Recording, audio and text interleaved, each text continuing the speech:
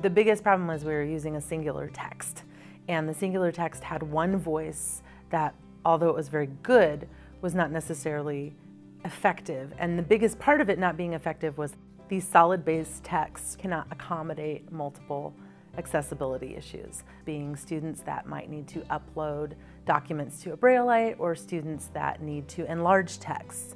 It also didn't accommodate for students to be able to access online from any platform. So arriving at a new remodeled structure for the course required understanding that I was not going to be teaching cinema in the same way that I had always taught it. This became easy because I had already been reading these articles and quickly figuring out that it's like a garden. There's trees there and there's roots and there's really good soil, but sometimes you just have to rip that whole thing out, shake off the dirt, and replant the seeds. So I got all these digital marketing textbooks, and they just struck me as being, at best, 3 or 4 years behind the times. And so while I saw that some of the topics were good, a lot of the topics were, you know, I don't want to lie. In 2012, I saw some textbooks that were referencing MySpace and GeoCities. On that first day of class, as I go through the syllabus, I reiterate, there is no textbook for this class. Everything that you will access for this class is free. And I would say that that makes me a fairly popular professor on the first day of class. When you tell students that their readings are podcasts, you get all kinds of looks, like this is different. Students tend to prefer the podcasts because they feel like it is authentic. It is an actual dialogue that matters and that your average person would want to listen to. Because if they don't have enough of an audience, it's not going to thrive, right? Whereas with textbooks, they're mandated that you buy them. So while you have enough of a customer base, it's driven by an institution that's making those decisions, right?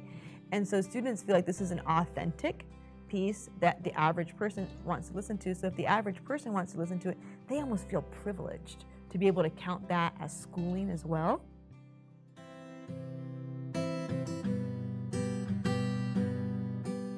The second half of class usually involves a video chat. I started inviting people who were doing the job for real to talk about that job. In 2013, I would ask people that were like me to do the Hangouts because I felt like they'd been doing this for 15, 20 years. But then I realized the students hear enough of people like me.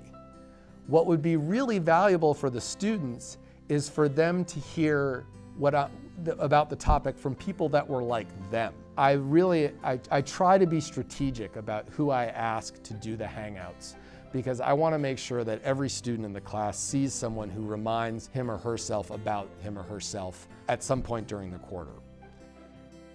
One of the ideas that you'll hear me say a lot in class is multiple perspectives. And it's easy to smile and nod at someone when they say multiple perspectives, but to actually embrace in someone's understanding of a work that is different than your own understanding of the work is different than saying, yes, I accept multiple perspectives. And more so with podcasts than with textbook readings, I find that students interpret it differently. But how do I get them to then embrace that and discuss that and come out with not a shared understanding, but a mutual respect? Most of the students who were creating the vlog, the individual option to have their own voice in their own space, were generally feminine or non-traditional students, whereas other students who were often white, affluent male or female would create the scenes, the more creative works, and they would definitely mimic some of their favorite directors like Wes Anderson or Quentin Tarantino.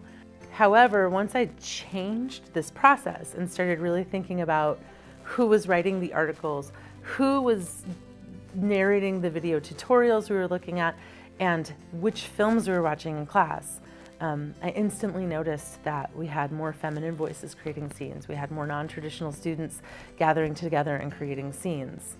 But it's a different view. It's someone doing something other than just mimicking a director that we've already seen ad nauseum.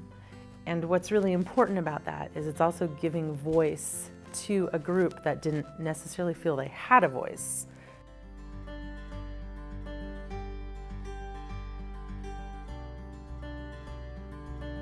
Another part that's really interesting when I implemented podcasts is that when they found a podcast that they personally connected to and they thought was really exciting, they shared that link with others. They shared it with their peers, sometimes with their parents, but then they would choose to bring it up and they go, well, remember when we read that podcast? Well, now I had a chance to hear somebody else's perspective on it, and that makes a connection to the current topic that we're talking about and so when students can connect different readings and can remember different readings and build those connections in the classroom, that demonstrates your ability to find those connections outside of the classroom and really take your learning beyond the confines of the classroom.